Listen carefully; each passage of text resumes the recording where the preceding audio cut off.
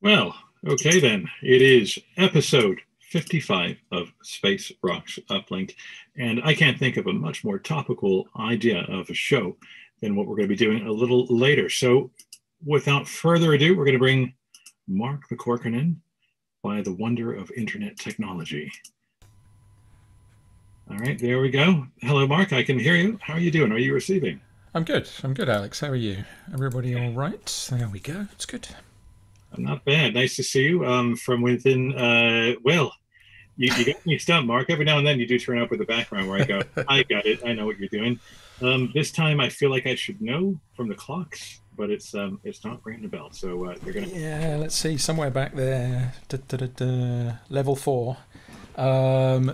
This is one of the multiple levels in the laboratory quarantine center in the film The Andromeda Strain from 1971, famously based on Michael Crichton's book, and one of those first kind of sci-fi movies that was not about life coming from outer space in the form of aliens with arms and legs and bug eyes and everything else, but a strain of bacteria that was brought back to Earth by astronauts and then turned people's blood to dust and so on and so forth. Indeed, indeed. Well, I mean, a phenomenal, I wouldn't say enjoyable film, but it certainly made people think at the time. One imagines, and I guess now it's a byword for I guess a future that up until 18 months ago seemed unimaginable to most people, which I suppose is what makes today's show so very topical and interesting. Because I guess we're going to hear a bit about the history of quarantine, aren't we? Yeah, we are. So our guests this evening, Geoff Manaugh and Nicola Twilley, have written on many topics. They're kind of they're journalists slash writers. Geoff has been the editor in chief for Gizmodo in the past. Nikki writes on food and the technology of food. But this book that they've just published called Until Proven Safe, The History and Future of Quarantine.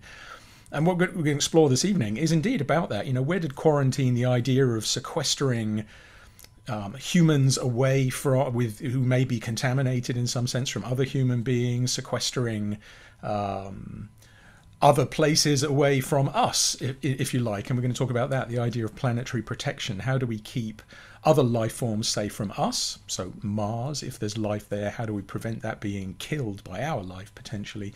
And the other way around, how do we prevent ourselves being infected by alien bugs? But we're going to talk about the bigger picture of quarantine, as you said, and how that has developed over history. And as you rightly said, something we've all become very used to in the pandemic since early 2020, or even earlier than that in a couple of locations. Indeed, indeed. Well, it's set to be a fascinating chat. The book is being released right this minute, and so we're thrilled to have them aboard to tell us a bit more about what they've been up to. So without further ado, they are going to join us. Hello. Okay, I guess they're coming in right now. We'll just let that happen for a moment. I suppose it is a live show, so it's just natural that these things do occur. But one of the things that was interesting, Mark, to think about all this was really what we're talking about isn't just. I suppose I'm going to put to them. Oh, hello. How are you doing? Oh, yeah. Hey. Hi. Hello, hello, hello. Good to see you both. Yeah, great. Thanks for having us on. It's a thrill to have you aboard, and thank you so much for joining us. And Mark and I were just talking about this, in relation to, of course, I guess you could say the world of space exploration and so on. And I suppose before we get too far into this, I just wondered if I could just start with a broad question for you, Nikki. I mean, where did the concept of quarantine actually begin? Where did this notion actually start? Because you can actually pinpoint it, can't you? You certainly can. The very first quarantine regulations in recorded history that we know of are in July 1377 in Dubrovnik. At the time, it was called Ragusa, and it was part of the Republic of Venice. Now people know it as a shooting location on the Game of Thrones, probably more so. Beautiful medieval city on the coast of Croatia, but they were the very first. And there's a reason for that. There's a reason why quarantine emerged, then and at that time. It was when the Black Death first arrived in Europe after centuries free from infectious disease outbreaks. or these kind of major pandemics, the Black Death made its way to Europe, and Dubrovnik was one of the first places affected because it did such, it was really one of the first stops for ships who were trading goods that had come from further east, spices and fabrics and so on, silks. And the Dubrovnik authorities noticed that whenever these ships would arrive, they would tend to get these outbreaks that were, I mean, terrible. I think we can't even imagine how bad the Black Death was now. When it first hit Europe, you would have outbreaks where 1 in 10 people in a city would die. And so much more than that. More, 30, 40, 50% of the population at times. And so they noticed this correlation, and yet they didn't want to stop the ships from coming because that's how the city made a living. They didn't want to cut off all the benefits of trade. And so they said, well, listen, compromise solution. Let's stick these merchants and their goods somewhere just a little offshore, little island, somewhere close to the city, but not in the city, and stick them there for 30 days until proven safe, until we know for sure whether they're carrying the disease or not. Yeah, and then that was upgraded then to 40 days from the initial 30, and that's where the name quarantine comes from. What's interesting, I think, about that actually is that 40 was chosen not necessarily for any medical reason. It's worth pointing out that they didn't have germ theory. They didn't know what was causing the Black Death. So instead, they introduced this buffer, a period of waiting just to see what might happen. So it was a kind of early example of the scientific method at work, trying to figure out what would happen if we separated things for a certain amount of time. But 40 was chosen because it sort of made sense to people. It's a biblical number. It's the length of a Hebrew generation.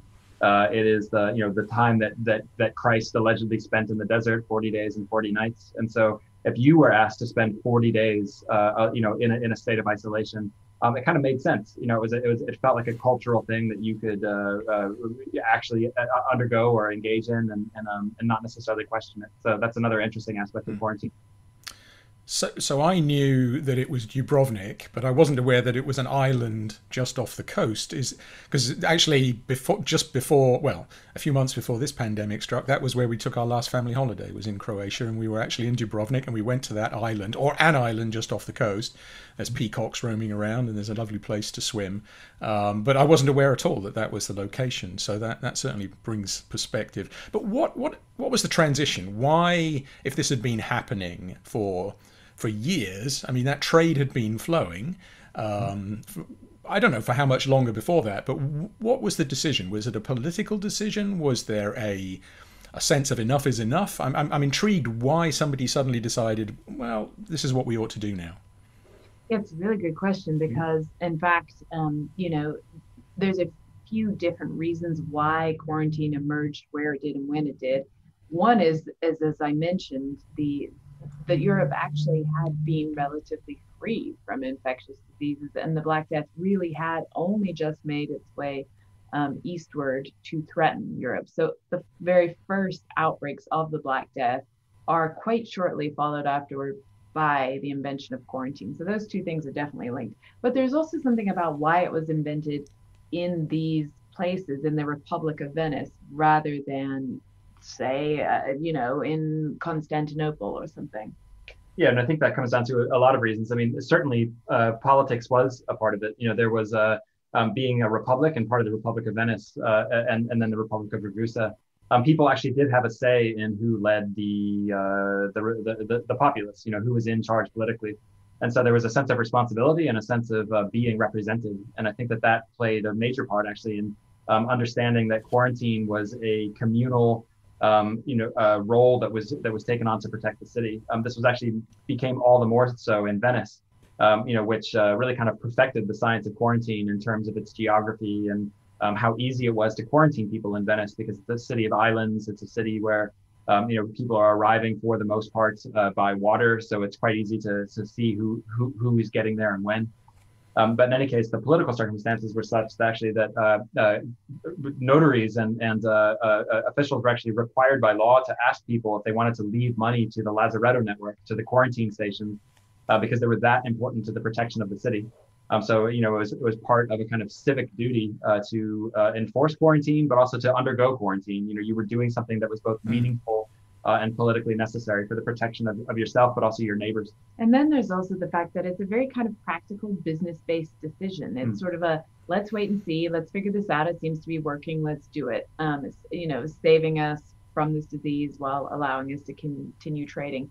Whereas in other places that maybe had a more theological view of diseases, then the plague was a punishment from the heavens. And so why would you attempt to even, prevent? I mean, the way to prevent it from striking your city is prayer and repentance and sacrifices, and depending on what religion you particularly believe in, as opposed to quarantine. So it was very specific to sort of the time, the place, and the conditions why it emerged there. And I think just briefly, one thing that's so interesting about that historically is that quarantine is based in uncertainty. It's different from isolation, which when you're infected. If something is known to be a disease vector or carrying a disease, you isolate it. Quarantine is only if you don't know whether or not you are infected or if you're bearing danger. And so there's uncertainty built into it. There's suspicion built into it. But so today, the use of quarantine, and we saw this during COVID-19, comes with an implication that you don't really know what you're talking about. So if a public health authority says, oh, we need to quarantine, it's evidence that they don't understand the disease, that they don't know how it's transmitted. And it's kind of evidence of maybe a lack of expertise. But it's interesting because 600 years ago, it had the opposite kind of air. The idea that we're just going to take the time and actually separate things. And because we believe, or the people at the time believed that it was a secular contagion. It was something that could be transmitted person to person. It didn't come from the stars. It didn't come from gods or angels. It was something, or from the the inner spirit of man. It was a surprisingly modern and even scientific approach to trying to figure out what caused disease. So it's interesting. I think just over the course of several centuries, the same approach went from being modern and scientific to actually kind of feeling almost like superstitious or a lack of knowledge. Well, this is something that really fascinates me, and just to dive in, and very happy to be really corrected on this, but I wondered if, and if so, how the concept of quarantine relates to the rise of scientific thought, right? Because of course, what you're effectively trying to convince people of is that something they can't see exists, right? And usually, I would have imagined around that time, that's the domain of magic and superstition, and indeed, whatever the particular theology may be. So I wonder if the concept of disease, and disease spreading, the trial and error, the controls, all those things are necessary. I wonder if the two things are interlinked and what your thoughts might be there, because it seems to me that it's a unique moment in time where people are being asked to, I guess, believe a lot, that they couldn't necessarily verify. Yeah, I mean, I think that's is true, and is also one of the things that's so interesting. I think that quarantine asks you to believe in the invisible, but it also asks you to believe that the invisible is secular, and thus subject to scientific thinking and to scientific processes of separation and seeing what happens. And then, one thing we saw again and again in our research and the places that we visited for the book, is that the way we design our quarantine facilities is a reflection of what we know scientifically, but also how we model risk. And so it all comes down to the way we understand that something might be transmitted, or the way that a catastrophe might unfold.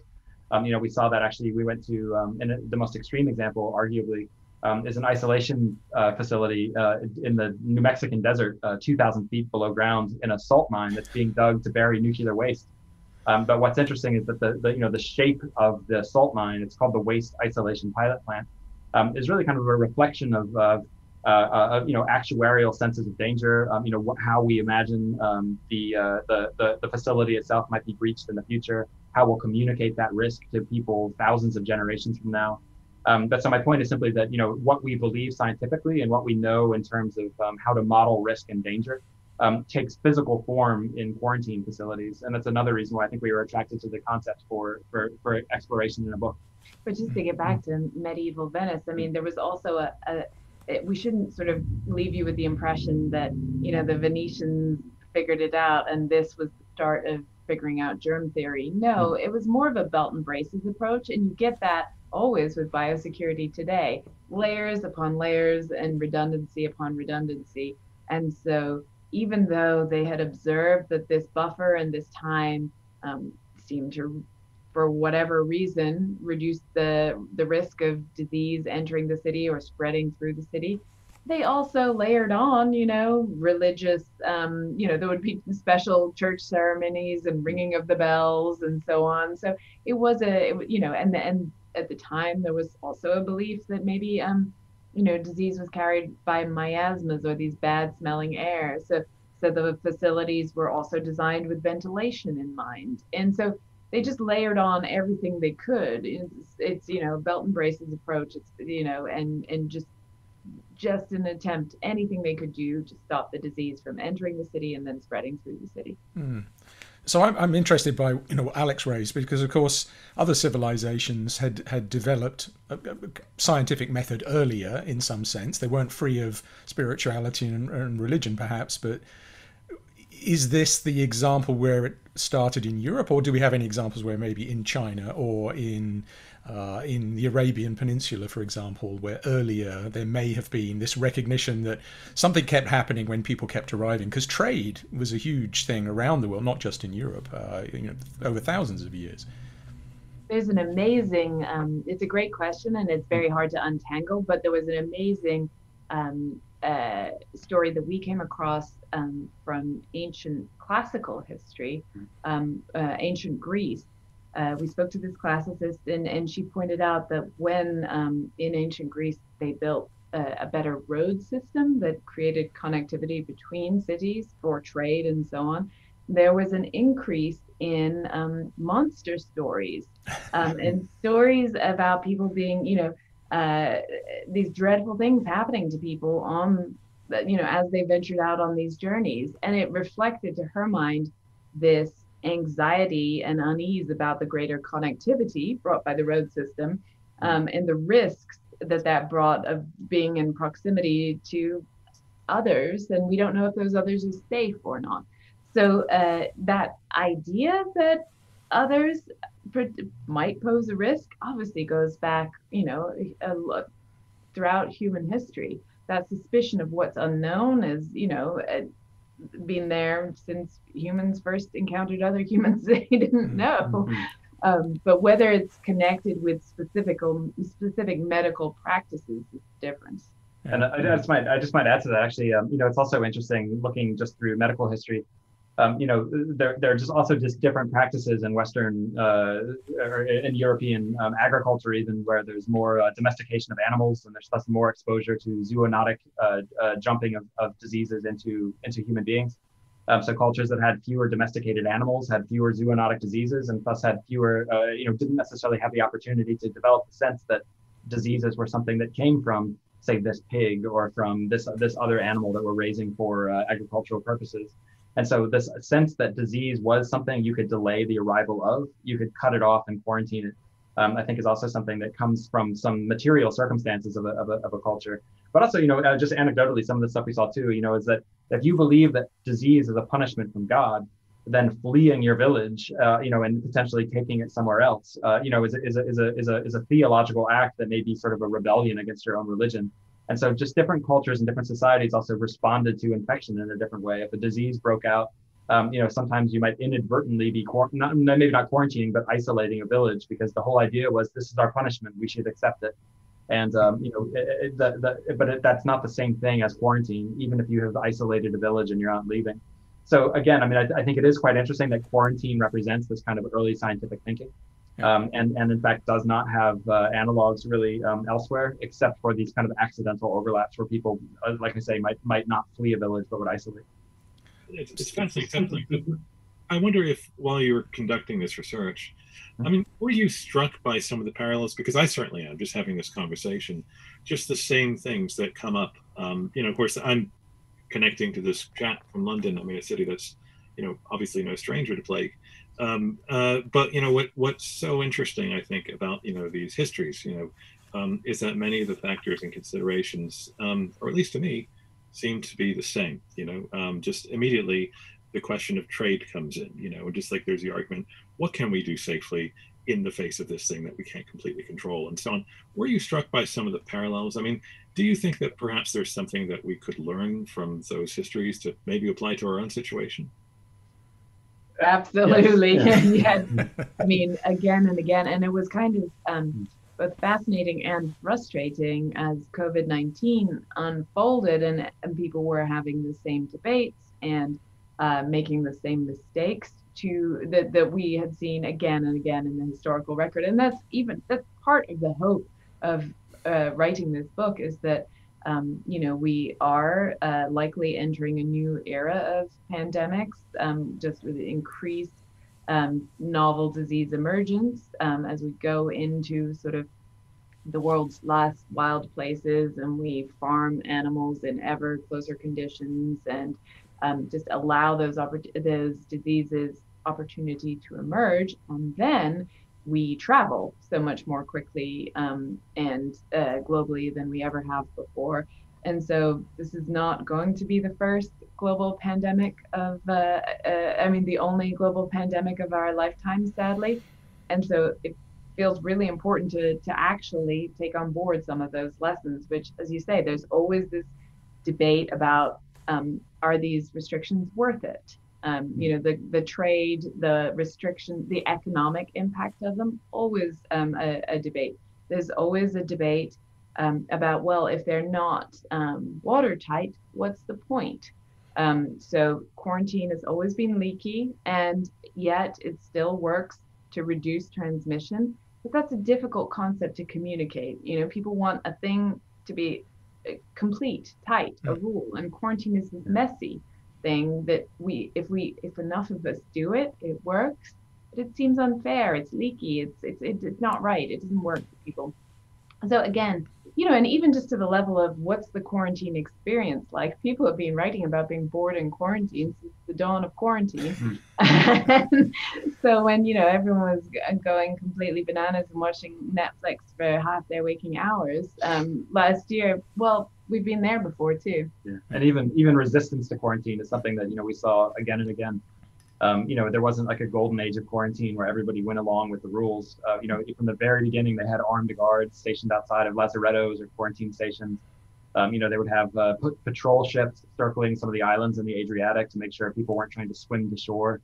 You see resistance, to quarantine is coextensive really with quarantine. And from the very beginning, there was also a tradition of authorities imposing quarantine, and yet being resistant to accepting its limitations themselves. So Dominic Cummings of Dubrovnik existed.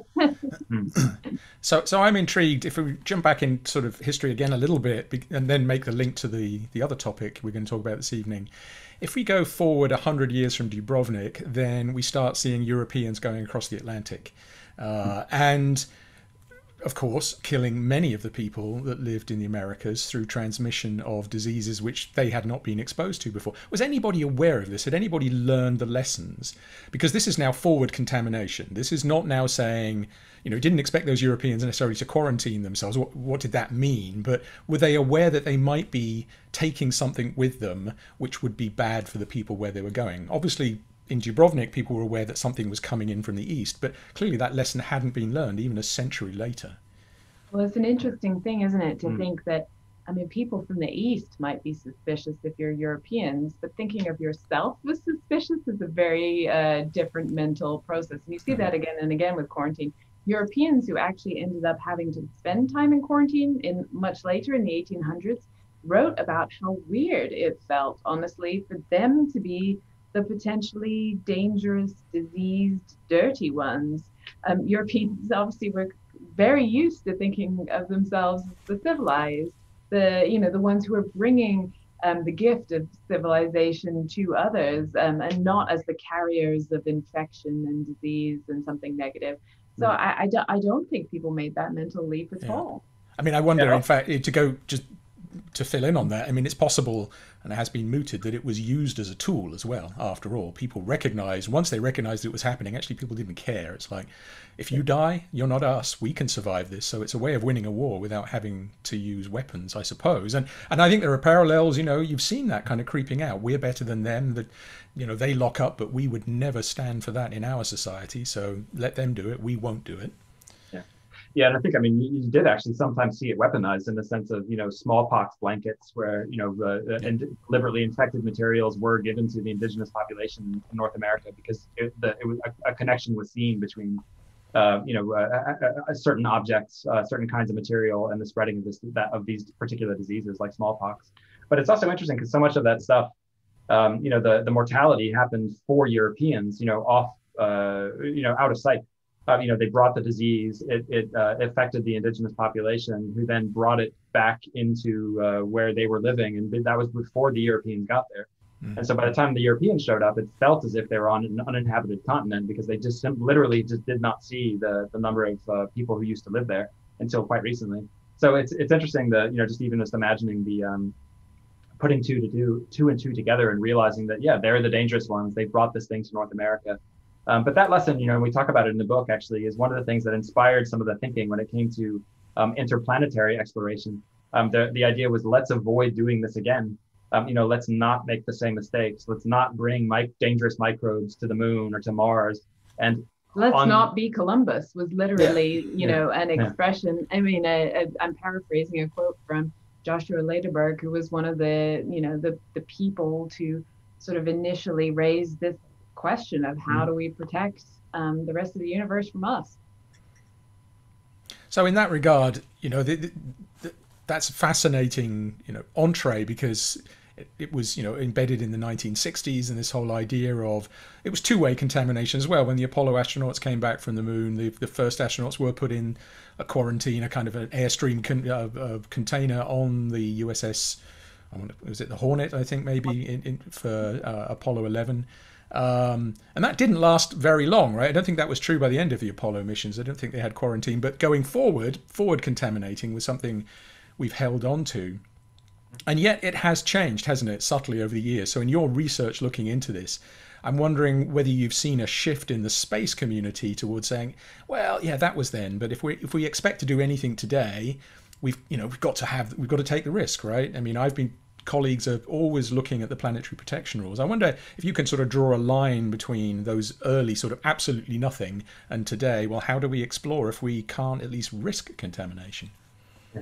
Even the early debates were not as sort of, all or nothing as you might think. There were some people who said, well, we need to protect these other planets that we might go to just to help us understand them scientifically. We don't want to contaminate our own scientific research, basically. Mm-hmm. And then there were other scientists who and philosophers, thinkers, who said no, it's a moral duty. If there is life on Mars, then it belongs, Mars belongs to the Martians, and we must not do anything to threaten that. That's morally wrong. So even at the start, there was a lot of debate, and of course it was tied up in all this Cold War, space race at the time. So while you have people debating the ethics, you have other people, thinking that the Soviets are going to get there first, and we must do everything. We don't have time for these kinds of scruples. So it's always been a hotly debated topic, and I think something that some scientists just see as a ridiculous burden, holding us back from scientific progress, and perhaps even unnecessary. If in a sort of lithopanspermia sort of scenario, life is already sort of spread around the universe on meteorites and so on. Why are we even doing this? It's a complete waste of time, versus people who think we don't do enough, Yeah, and I think a lot. Go on, Geoff. Well, just simply, I also just think the notion of acceptable risk and how it was calculated has also just changed over time. And so just literally the way in which it's calculated, whether or not there's going to be a risk of contamination, is something that has been changed over the course of planetary protection. And I think that too, the actual quarantine measures that for back contamination, bringing samples back to Earth, including astronauts, was actually sort of manifestly a failure in the sense that, we talk about this in the book, how, even when the capsule splashed down in the Pacific, the rags that they used to wipe off the dust and to get rid of the lunar regolith that might contain extraterrestrial life, they were just dropped in the Pacific Ocean. They vacuumed out the interior to try to get rid of any kind of traces of lunar materials, but then emerged on the ship just covered in gray dust that then just blew away in the wind. But so there are just many examples of how the actual quarantine procedures that were built into, in particular, the early Apollo missions, were really kind of tacked on and weren't thought of in advance. And I think just briefly, that's one of the other things that's changing now, is that we're thinking more about forward contamination, and in the case of Mars sample return, back contamination, as part of the mission design, so that we're designing for it in advance and getting ready for this to bring samples back and not just tack on some random things when it gets back to Earth and figure out a way to protect us. Yeah. If I could just pause there just for a moment. I'm just wondering if we should explain what the concept of forward contamination is for people, just in case they're wondering what that means exactly. Yeah, no, it's always good to get the terms straight. So forward contamination effectively just means bringing the contamination with us. So, if we send either a rover or some kind of robotic craft into space or onto another planet or moon, that on that craft or on that rover will be biological material that can potentially replicate in that new environment. So that is the idea of we've brought something with us, we've brought it forward, and that's forward contamination, very roughly speaking. And then back contamination is the idea that we bring it back with us. So a sample has come to Earth, a spacecraft has crashed or come back. Astronauts themselves have been elsewhere and returned.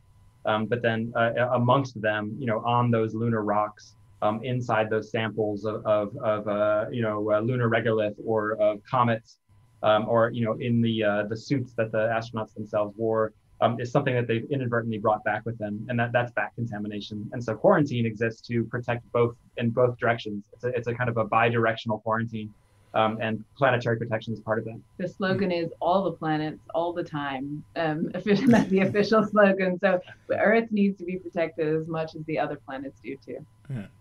I just wanted to jump back to the point you made, Nikki. Also, this sort of the distinction between protecting our scientific work against contamination that we may have taken with us, and then the ethical dilemma of should we take over planets that might have other life forms which are separate from us. There is, of course, this third issue which is becoming increasingly well, I wouldn't say it's a majority view by any means, but I'm seeing it more and more, is this idea it's actually a moral duty for us to literally send our biosphere or our biome out into space and seed other planets in our solar system, but beyond as well, even exoplanets. Let's seed them, because in 1 million years' time or 5 million years, we might get there, and it should be prepared for us.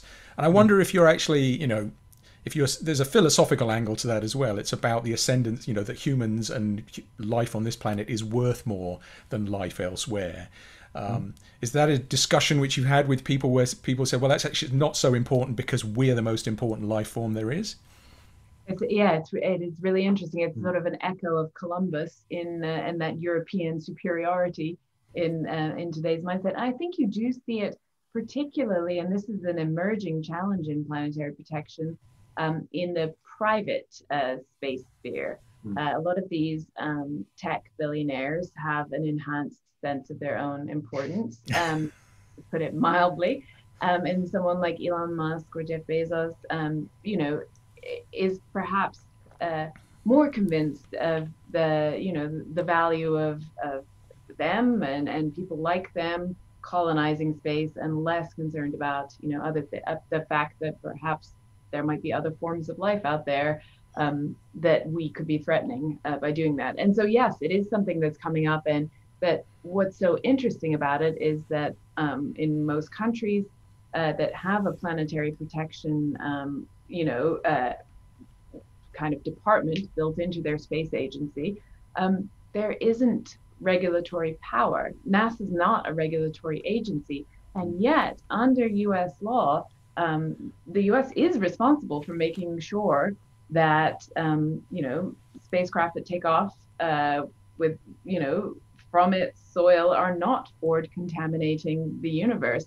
But who enforces that is still totally up for grabs. And actually, when we spoke to the new planetary protection officer at NASA, I suppose she's not that new anymore, Lisa Pratt, that was one of her most pressing concerns, was how to, this is, planetary protection protocols being built into how the state space agencies, ESA, JAXA, NASA, do their work. And people might grumble, scientists might grumble, they do grumble, but but they're just built into the workflow, and there's an approval process, and you're not going to get your rocket launched if you haven't followed the protocols. But that doesn't apply, and the rules are changing very fast for who gets to send a rocket into space. So it's definitely an emerging issue right now. And yeah. Yeah, we saw it with the Beresheet spacecraft, which was sent to the moon, where it was admitted after the fact that some dried tardigrades had actually been encapsulated and put on. And when it crashed onto the moon, of course, in a sort of philosophical sense, it crashed. They could spread out. Now, probably they didn't, but that was not actually regulated. It wasn't even declared in advance, and I think, again, you're exactly right. There's this sort of microcosm of the roles of the billionaires to say, well, look, who are you to stop me doing what I want to do? You don't have regulatory rights. And in fact, if you do, I'm just going to go and launch my rockets off an oil rig somewhere outside of or I'm going to buy a country. We've had discussions about, well, people have said, right, let's go and launch our rockets from Indonesia. Let's buy an island from Indonesia and do it there. And I think that this is wrapped up in the whole discussion we had last week as well about where society will say it's our right to say you should not do this philosophically. It's a bit, it's a bit worse than climate change, or it's a bit more remote than climate change to say you shouldn't pollute an exoplanet with our life because we don't even know if there's life there. But it raises enormous questions about how we do regulate space. And I'm wondering if you've been involved in your research in looking to how those rules are being discussed and updated, or are we just literally, well, whatever happens, happens? It's a good question. I mean, it is under, review right now. I know there's advisory boards preparing reports, bringing in input from all over. I would say if history has anything to show us here, it's always that there will be a pragmatic solution rather than a sort of necessarily particularly ethical one. That's how planetary protection has worked from the start. It's what we can agree on. It's what we can achieve. It's what we can enforce.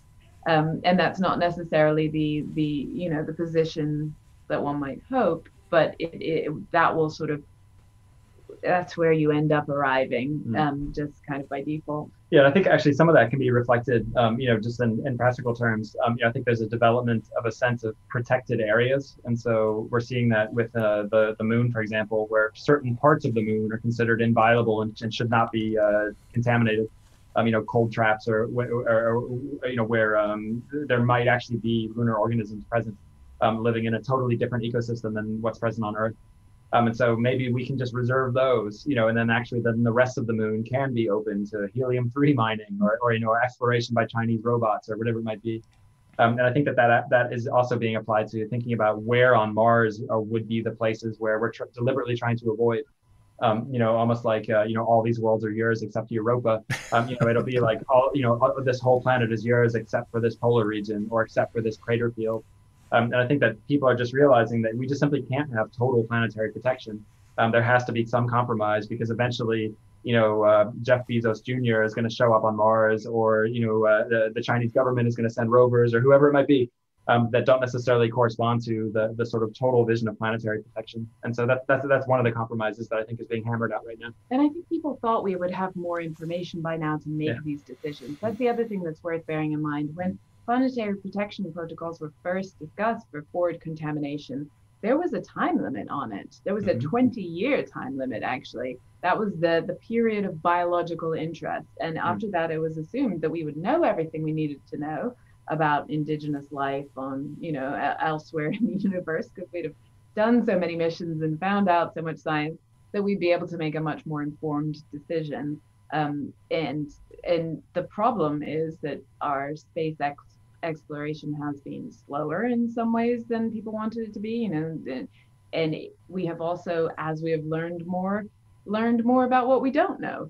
And so actually this process of trying to reduce uncertainty has actually created much more uncertainty. And so that's been an issue too. And I think, as Geoff mentions, these sort of special scientific interest approach, is a way to try and kind of hack at that problem and say, well, we can't answer this question for all of Mars, but can we say at least, well, we don't care about these parts. Yeah.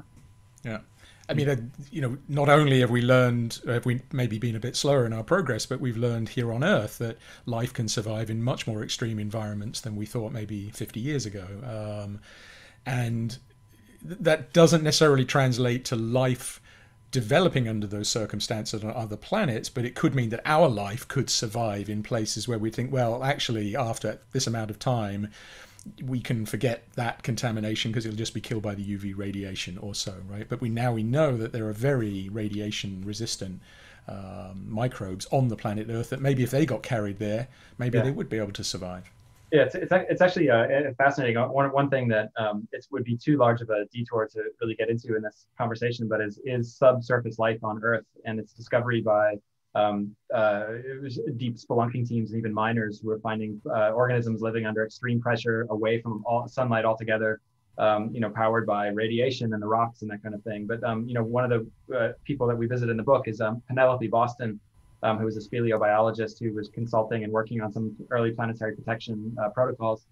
And, speaking with her about the discovery of exotic organisms in Lechuguilla Cave in New Mexico. Lisa Pratt, the current planetary protection officer, has a background in studying subterranean life, including the organisms I mentioned in a South African mine. But so the idea that it's actually the subsurface of planets where life that might be conducive to life and its preservation or perseverance, I think is totally fascinating, and is one of the things that actually will play out in an interesting way in the future. But also, you mentioned the idea of these very particular environments on Earth that we may inadvertently send life elsewhere from those. The place that I think is, with extreme irony, is actually the spacecraft assembly facility itself. As I'm sure you no doubt know, the sterilization procedures used in the name of planetary protection and in the name of mitigating forward contamination are ironically selecting for the hardiest organisms. And so we're inadvertently helping to bring into existence, or at the very least, we're selecting for these microbes that can, in fact, survive extreme aridity, high doses of UV radiation, extreme pressure. The things that we would do to sterilize our instruments and rovers, and it means, ironically, now that they actually have quote unquote spacecraft assembly facility organisms, associated with them, and we are sending those to other planets. So I do actually think that it's one of these. It's an almost novelistic irony that the procedures we've implemented to protect other planets might actually be seeding them with the hardiest terrestrial organisms we have. And we have sent those to Mars. I mean, as John Grunswald at NASA has said, we know there's life on Mars. We sent it there. And it is often these organisms that are actually potentially capable of persisting. Whether they're capable of reproducing and so on is a whole different question. Yeah. But so in terms of, like, I suppose you could say both the sociology of germ theory, but also just like from a historical perspective. I mean, Mark's got a background related to the Andromeda Strain. I mean, a phenomenal film. It'll never happen, right? Going deeper into the worlds of sci-fi, for instance, I mean, H.G. Wells, I think, made a pretty powerful statement about what contamination could mean for a species, with the War of the Worlds and so on.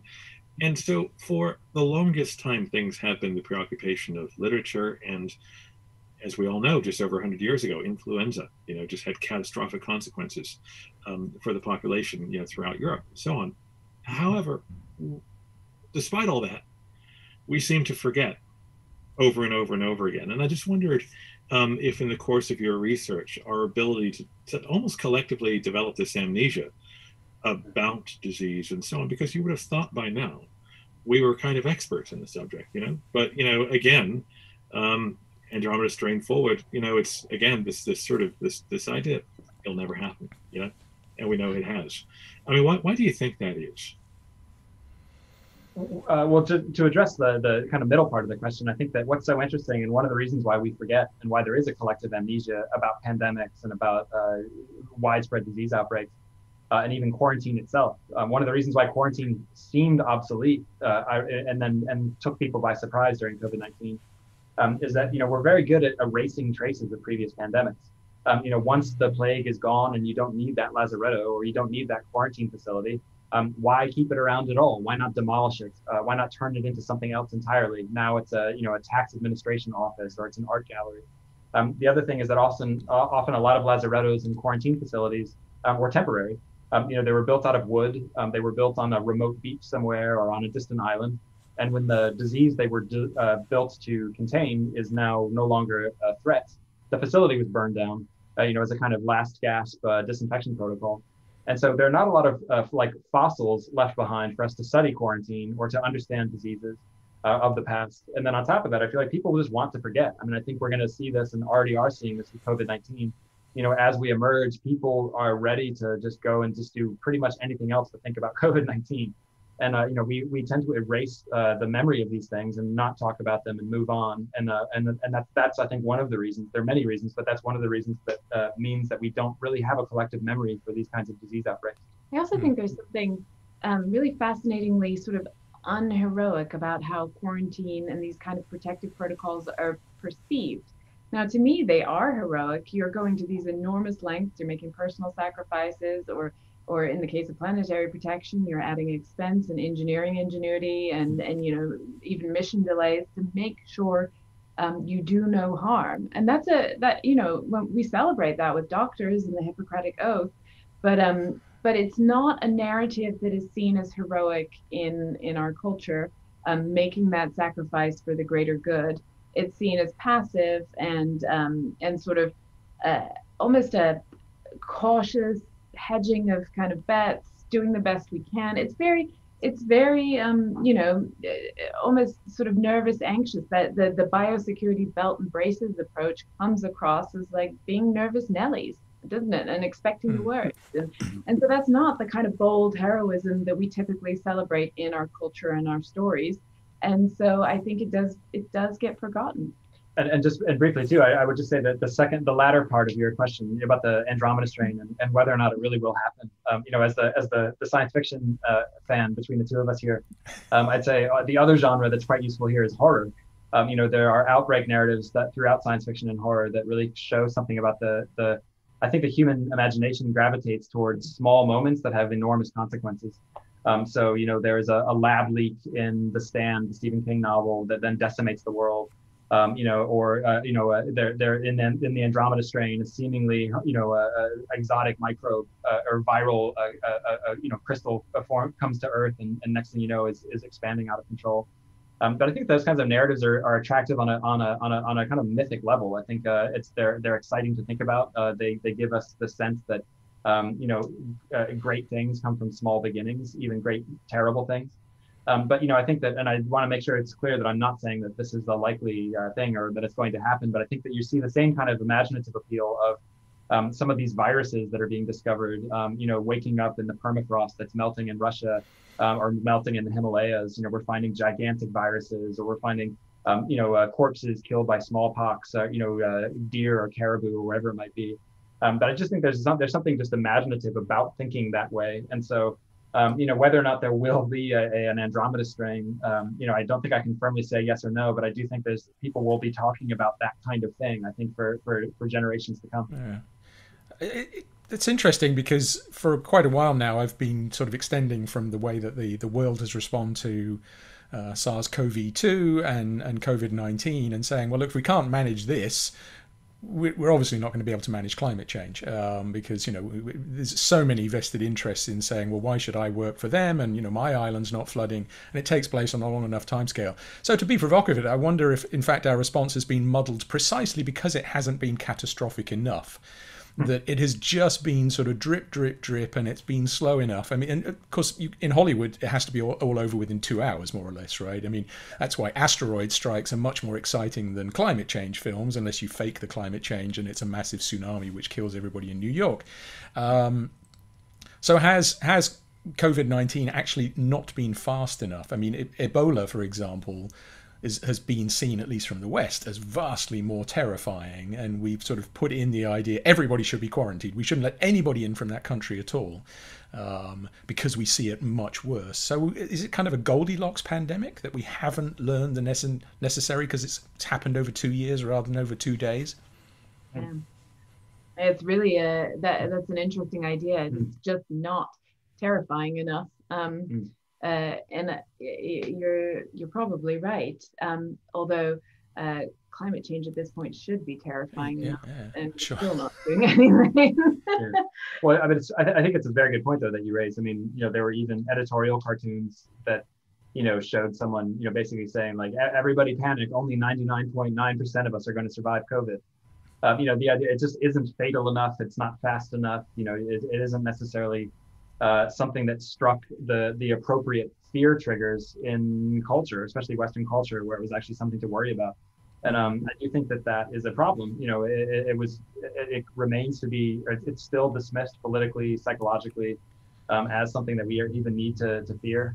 I'm certainly not saying, that I hope there is a more terrifying pandemic to come. That is potentially likely the case. But I do think that, sometimes we need extreme events or experiences to actually spur us to action. I mean, having said that, we just had a catastrophic flooding in Western Europe. We've had unbelievably huge wildfires here on the west coast of North America, where you couldn't even go outside because the smoke was so bad. But is that changing anything? It's there's a lot of reasons. Everyone has a counter explanation. It's sunspots that are causing climate change. Sunspots. It was bark beetles that killed all the trees, and then that's why they burned. There's always a counter explanation. I think actually the crisis is just sort of, there's no shared reality anymore, and that there's too much misinformation, and there's no trusting of expertise. Yeah, and I even wonder whether or not that these are causally linked at some level, right? That as things seem to be getting slowly worse in the world, and some people say no, they're not. Everything's getting better. Well, climate change is certainly the biggest challenge that we face, and it is getting worse.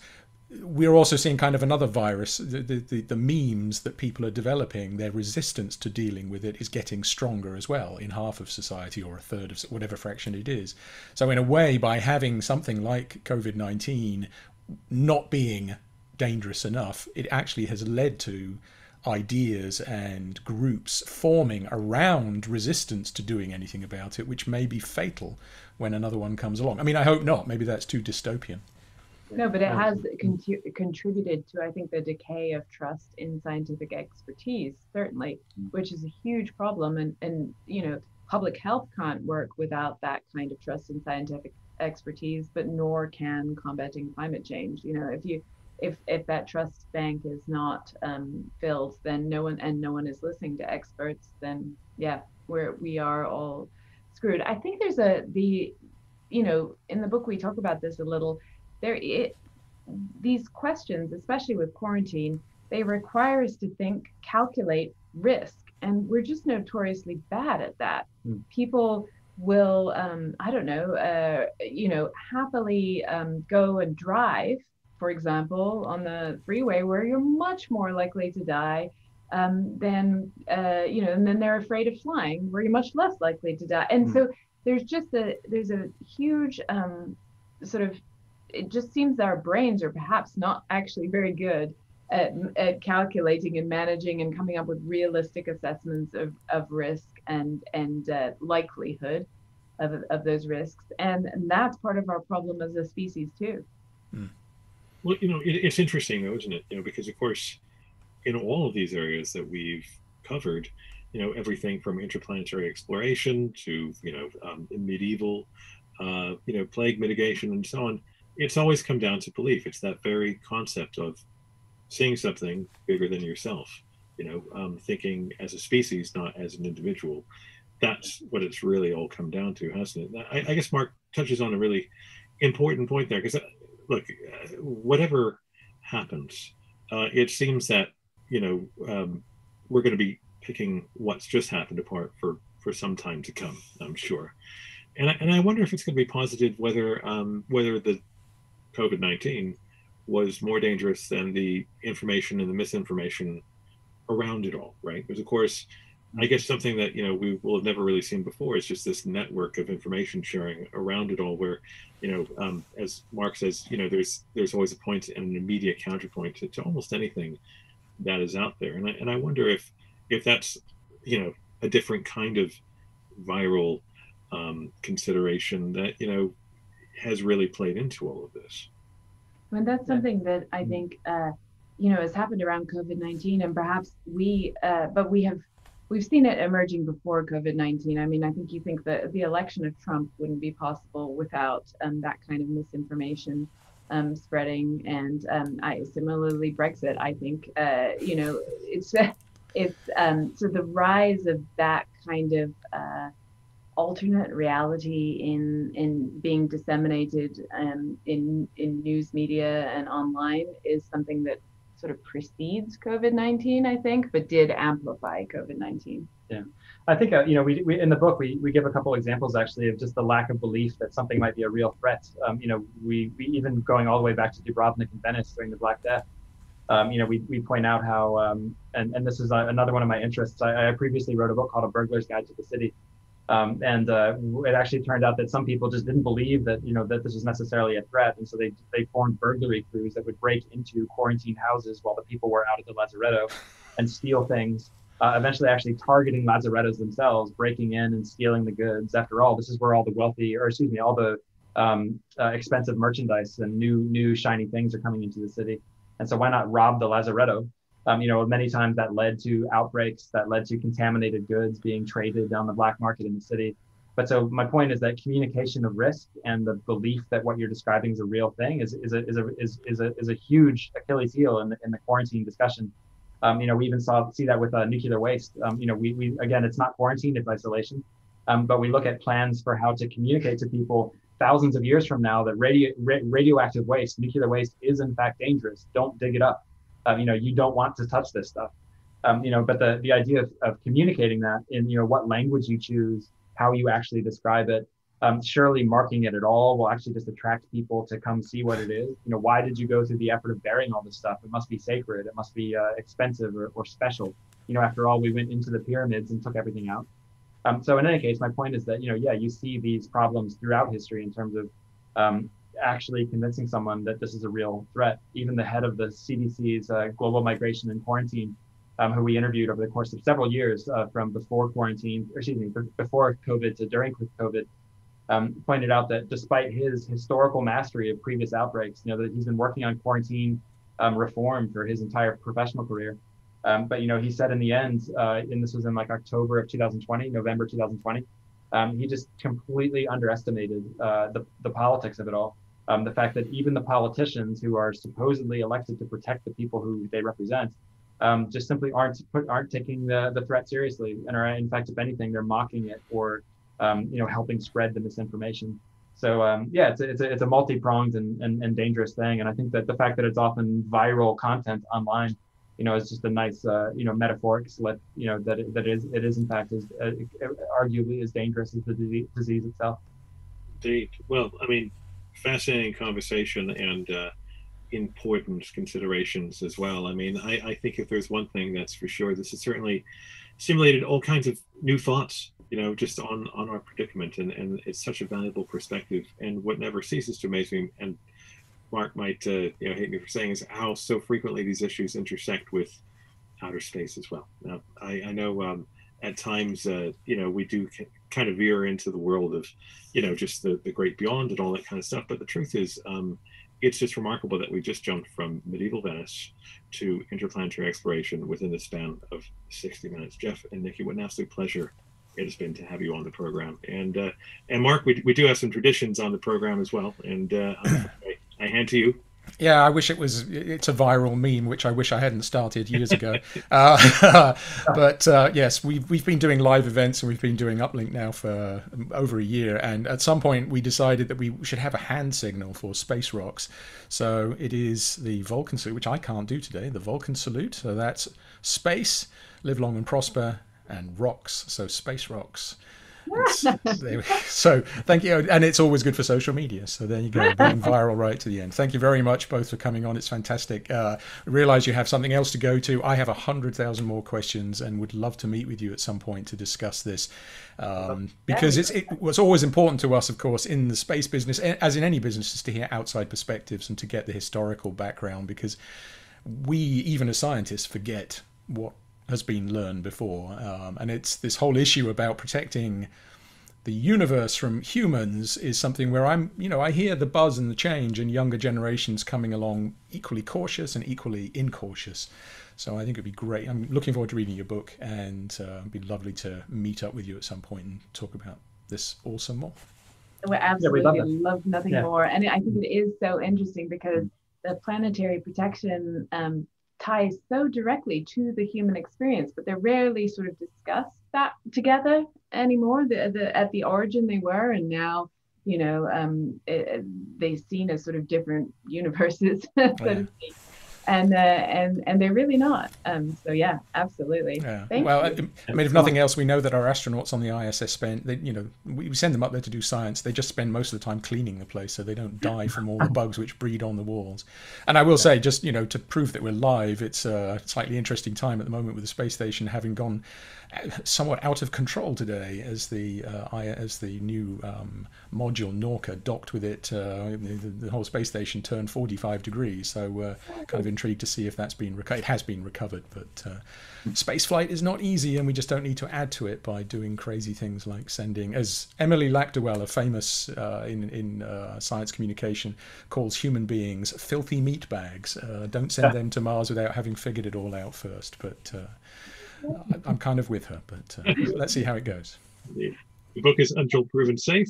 Go to untilprovensafe.com for all good booksellers. Nikki and Geoff, what a pleasure having you on. Thanks so much. Thank you so much. Thanks, Nikki. Thanks, Geoff. See you. Bye-bye now. Bye. Well, Mark, I got to say, fascinating people. And isn't it so interesting how frequently billionaires come up in the conversation about space exploration as well? It's almost like we're having last week, I think. Yeah, I mean, the one thing I didn't get to mention, I mean, Nikki said, that we'll come to a pragmatic solution to do with planetary protection, that we'll figure things out. But of course, there is the danger that we won't figure things out until it's too late. And in that, we've got the whole question of mega constellations, filling the sky with Wi-Fi routers to get yourself a faster internet on the ground. Well, while astronomers are trying to catch up and saying, well, hold on, we're going to see these things in our data all the time.